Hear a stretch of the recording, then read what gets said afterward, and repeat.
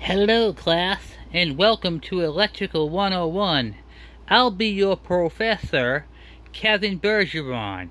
So grab out your pens and pencils and open up your textbooks to page 101. Haha! Hey everybody, how you guys doing? So anyway, I figured I would do the electrical video, and I wanted you guys to see this. So you guys see this plethora of stuff here? Looks pretty intimidating, I must say.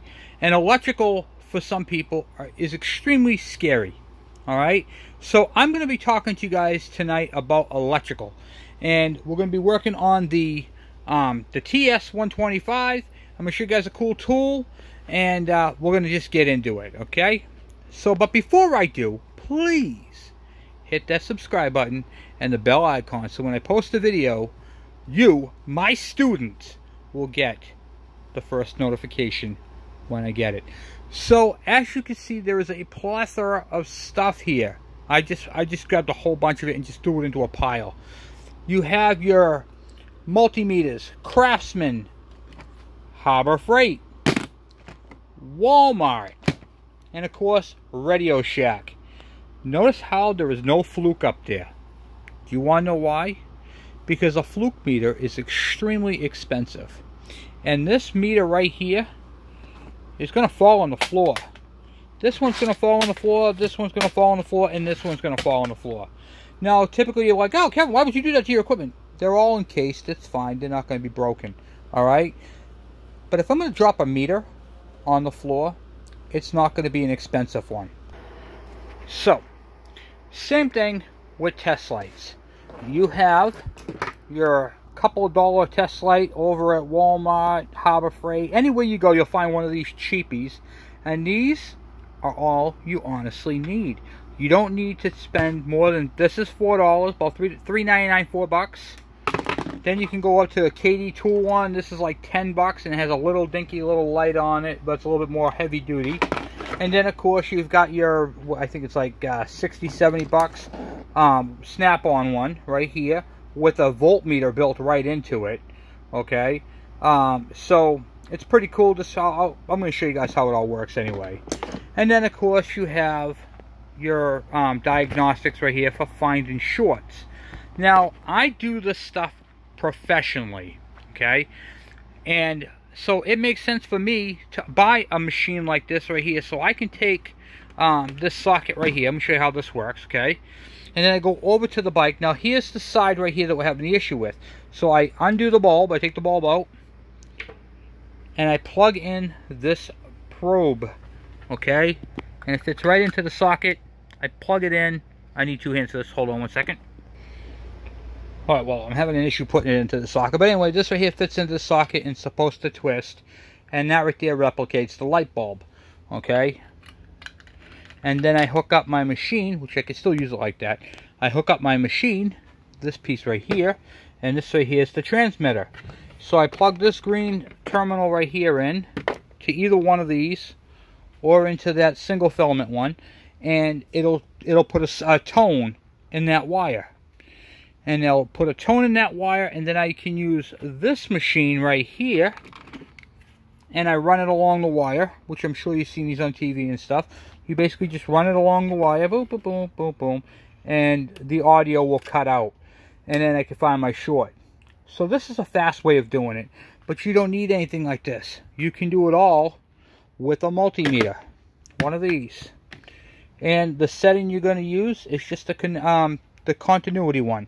So I'm going to get you guys in the stand, and we're going to do a little bit of show and tell, and show you guys a couple of cool tricks and tips and understanding on electrical. I'm going to show you guys a cool tool that I use on my regular motorcycles. This is for the 12 volt guys, not for the 6 volt guys. So if you have a 12 volt battery, you can get one of these. This is made by Mac, and this is a conductance tester. Sorry, conductance. And you hook this onto your battery, and this is going to tell me what the voltage is. Look at this plastic. Actually, I'll try to read that on there, but you can see the voltage. And you click on enter, and it tells you this is a liquid fill battery. Okay, so you're going to click yes. It does AGM and everything, cold cranking amps. And then you can go up or down, depending upon what you want, but it's a 230 amp. And you click it. It's testing the battery, and it's telling me my battery is good, and it's reading at 314 cold crank amps. So this is how I test my batteries. And of course you compare it to the cold cranking amps on the battery, and there you go.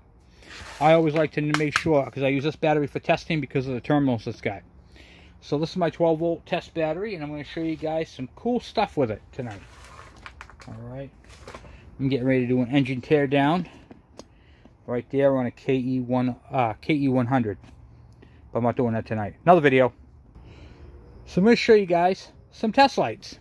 Okay, this test light right here, when you guys hear what I'm about to tell you, you're going to love this. Okay, I don't know if these work, because it's been a while since I used them, but this test light worked good. It lights up. You see that, guys? Okay, it only has one job to do, is to light up. Okay, so balance that up there. All right, its only job is to light up. Now I want to show you guys something. Okay, this is a $3 or $4 test light. Okay, this is about between 60 and 80 bucks. So tell me what the voltage is, but we don't care about that. Okay, it lights up. Okay, it does the exact same thing. You don't need an expensive test light to do what I'm doing, is my point. Okay, you can do the same job that this can do with one of these. The voltage on here, that's just an added bonus. Okay, and this one here is cool. I mean, yeah, because you can put it on here and I can tell if now it lights up green, and I can tell if I'm doing a ground circuit or a positive circuit, because it changes colors depending upon if it's testing a ground or a positive. But that's okay, we don't need to know that, because we can do that all with a multimeter. A Harbor Freight one, $5, or you can get them for free if you buy a tool. Pretty neat. Okay, so right now I have the tone thing set up there so I can show it to you. All right, my power probe. So I got a wire right here. We're going to test this wire. We're going to test it for a short. So I'm going to take my probe. I got this one hooked on, and I can pinch it right onto a wire. It has different adapters, so you can backfeed it. You can do all kinds of stuff with it. Backfeed it to a sensor or a wire. You don't have to do it this way. I'm just doing it this way for ease of the video. Okay? So what you do, plug this in. It's on right now. Okay? And now what I'm going to do is I'm going to take my handy dandy little wand. I set it to low on the lower side. And now I can just take this right here. And you can see how it's got the tone all the way through the wire. Okay, that wire is good. See? If you move it away from it, it will beep out. So you got to make it close. Alright? So I know that wire is good. But let's say we have a shorted wire. Okay, let's take a look and see what that does. So this is a wire. I made a wire with an obvious short in it. Okay? For the purpose of this video. So it's got a broken wire, which is what we're experiencing on this bike. So I'm going to plug this in. Okay, now I can go down it. See, make sure you see me. Oh, I got nothing. Dead as a doornail. That wire is dead. Good here, dead here. So now I can open up the wiring harness and fix that particular short. Alright, so let's take a look at that now. Now, we're going to do the same thing without this tool. So now I'm going to show you guys how to do it with a multimeter. I'm going to use the cheapest multimeter I can possibly use, and it's this one right here. You ain't getting any cheaper than this right here. This is so cheap that they actually will give you one of these for free if you buy something. And you remember you get the coupon and all that. So, guys, Harbor Freight will give you one of these as a gift if you buy something from Harbor Freight. I have a bunch of these. These things are awesome. What's nice about these is they're strong. okay? They last, okay? I don't care if it's accurate. It doesn't have to be dead on. It's got to be in the ballpark, right? So I have it set to common ground, and I don't care if I break this or not. Honestly, I've got a bunch of them, all right? But I like them because you can keep these in your glove box of your car, on your motorcycle, anywhere you need one. You know what I mean? They're cheap. Who cares? I'm going down to the diode setting. Okay, there's a picture of a diode. Okay, that is the continuity setting. So when I touch the two ends of the terminal, see if I can make it so you guys can see what I'm doing here. There's no little stand on these cheap thing. We'll use my other tool to hold that up. How's that? Yeah. I don't know if you guys can see that or not. Yeah, you can. Okay, good. I'm going to take my two ends, and when I touch these, I should get a reading. Look at that. Okay, and then go back to 1. So now I'm going to take the good wire that I made. I'm going to put one on one end. I'm going to touch the other end. I got a reading. I'm good. This wire is connected. Anything under 5 ohms is good. Alright, let's go. Now we're going to take the shorted wire. See? I used a very expensive tool to find the short. Now I'm going to use a smaller one. Okay, so now I'm going to go like this. And I will touch it to this end. And look, no reading at all. Okay?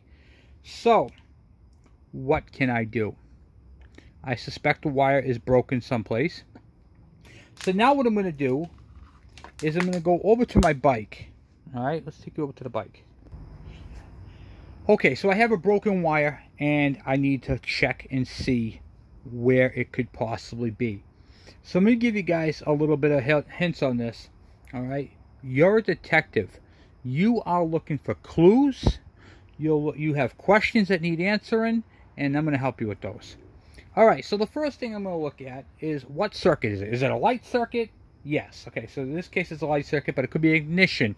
It could be a headlight. It could be anything. But let's start with the problem with this bike is the electrical. Okay, for the back. So now I'm looking at the seat. I'm looking at where it hinges. I'm looking is it pinched where these two plastics? Is it pinched between the two plastics where the two plastics go together? Did the wiring get caught up in the lock?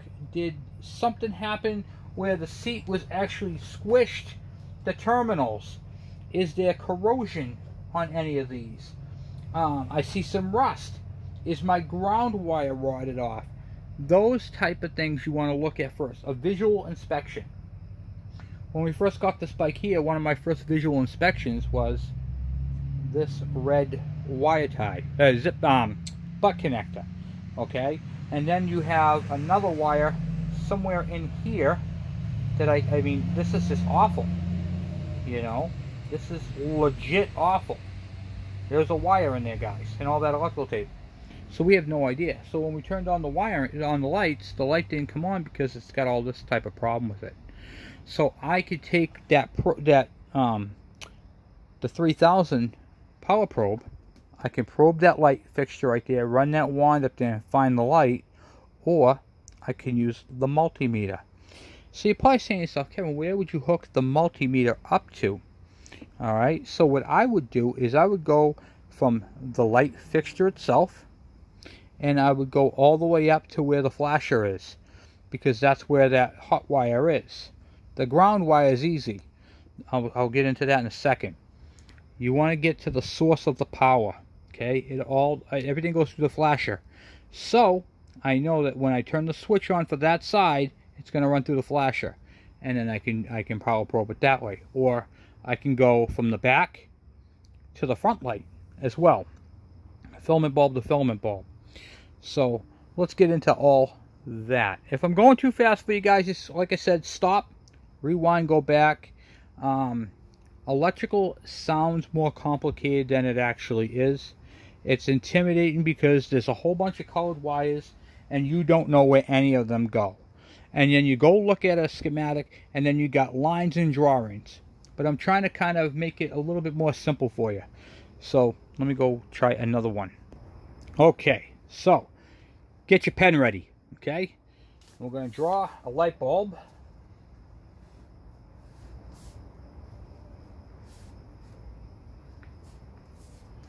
Okay, there's your light bulb. That's not a pen. That's a pen. All right. Take my crayons. I was coloring. I had my helmet on. Everything was awful. All right. So anyway, there are two parts to a light. Any light bulb has two parts. It has a negative and a positive. So the negative is the case. So let me show you guys that. The outer part right here is the ground. That's your ground. That centerpiece is your positive. Okay. Now you're going to have this right here going to ground. You probably saw that symbol before. That is a ground symbol. That means that the wire goes to the ground. All you have to do is go from that socket to the frame of the machine and you'll get a reading. And then this one right here goes up to a power source. So basically, let's do this way. Let's draw a battery. Positive, negative. And this can go up to the positive. And this light right here is going to be lit. Alright. Let's simulate that. Okay. So now I'm going to take my negative and I'm going to hook it onto the battery. The battery should illuminate. But it's not. So, alright, looks like we need a bulb. First thing you do, take the bulb out. Oh, it's got all kinds of corrosion on it. Look at all that corrosion. Oh man, look at my socket. My socket is junk. Look how rusted that is. Oh my God. How do I fix that? Couple different ways to fix that socket. Okay. This is why I always say pull out the bottom screw to do your inspection. That's the bottom screw. That tells me that water has gotten in here. So I have a dim light or no light. That, my friends, is why. So what can I do to fix my light, Kevin? Do I have to replace this whole socket? Nope. No, you don't. You can literally take a cup, a big cup that this right here will fit into. Take it off your bike. Dismount it, unplug it. Fill the cup up with vinegar. Let it soak in vinegar for a while. Okay? Then that'll all clean up. But we don't have time for that right now. So we're going to try to speed things up. Let's try something. Okay. So, first thing we're going to do is we're going to take our light bulb right here and we're going to take a piece of sandpaper.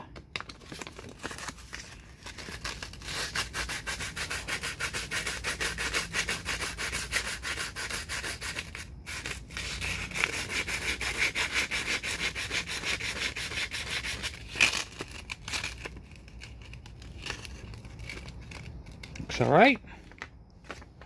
I'm going to inspect the filament in there first, make sure it's not blown. This one doesn't look blown at all. This one looks good. Alright, and now I'm going to go to Walmart or any place that has guns. And I'm going to get a shotgun wire brush. This is a brass one. I'm going to disconnect it because this right here will short out. If I don't, because this is hooked up directly to the battery. And I'll put this into the light fixture right here.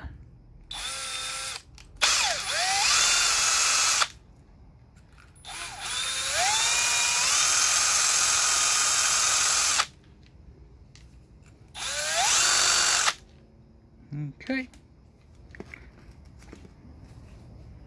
Then I'm going to reinstall my bulb and see if it works. It may not work. It may work. The problem might be elsewhere.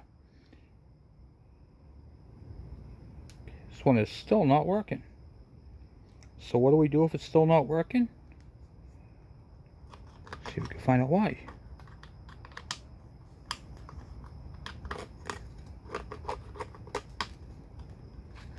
Perhaps we need a new bulb. So let's try a new bulb.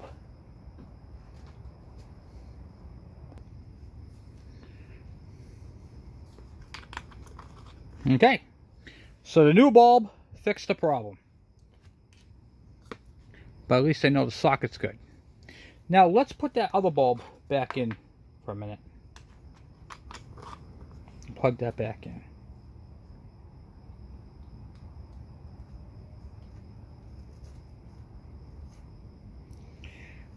I looked at this bulb and I thought the filament was good.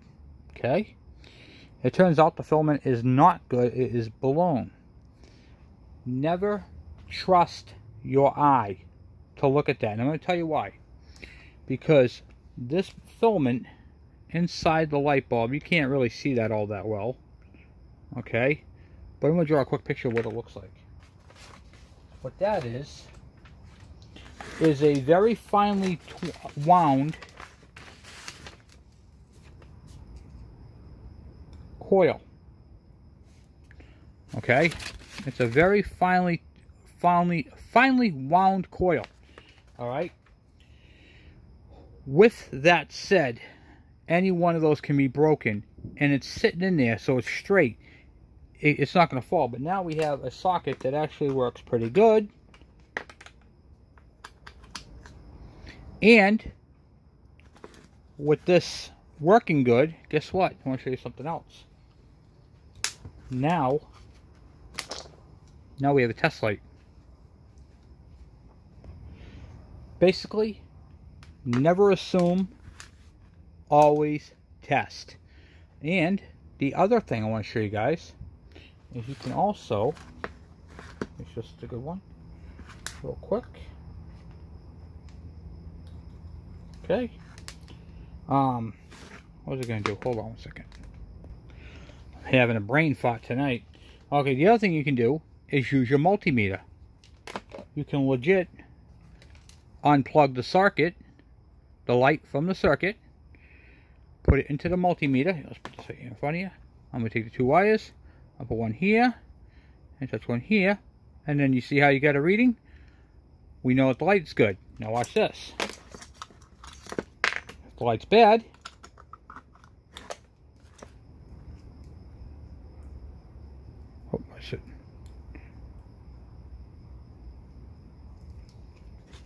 you won't get a reading.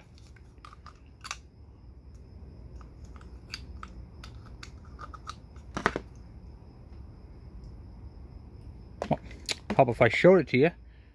You won't get a reading. Okay, so bad bulb, no reading. Good bulb, a reading. Well, hopefully, guys, that helped you with some of your diagnostics. Tomorrow night, we're going to be getting into troubleshooting. Oh, sorry, guys, I'm moving you all around here. We're going to get into working on and troubleshooting this electrical. So I wanted to show you guys some cool stuff, some quick tools. We're going to get into more of this stuff. Like I said, guys, you don't need Snap-on or Mac. You don't need these strippers right here for Mac tools. You can get away with these ones. Okay? Real simple. So hopefully you guys find this video educational, informational, and however you want to take it. It's getting late.